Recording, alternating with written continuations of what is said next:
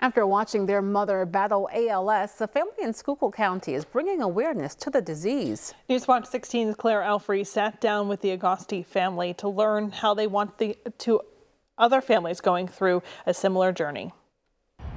Skip's Dairy Bar and Grill along Claremont Avenue in Tamaqua is where the Agosti family are every day, running their family restaurant together. And while working in the food industry has its struggles, the Agostis are facing one of the biggest obstacles yet.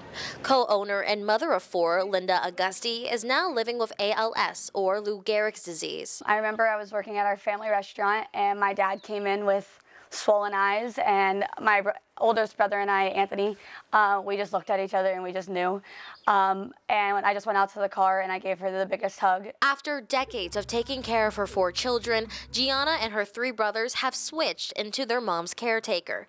The same thing Linda Agosti did years ago when her own mother and Nico Agosti's grandmother was battling ALS. Her ALS started in her throat and her vocal muscles, so she lost the ability to speak. And it was very slow. It started with her, fumbling over some words or maybe mixing up some words, and then eventually she lost the ability to speak altogether. This is the disease that I used to say I would never wish on my worst enemy, and it became a reality, but we turned it into a positive. The Agostis have created their own foundation for ALS awareness called Believe for Linda.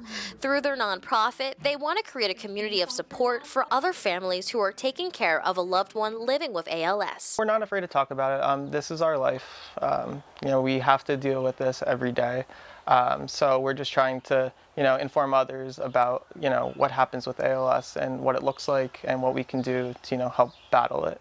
We're raising money for our specific gene research because, unfortunately, this gene is genetic, so it will get passed on. There's a 50-50 chance of getting it passed on to each of us kids. This Saturday, Believe for Linda will host their first fundraising event as a nonprofit at Marian Catholic High School from 9 to 6 p.m.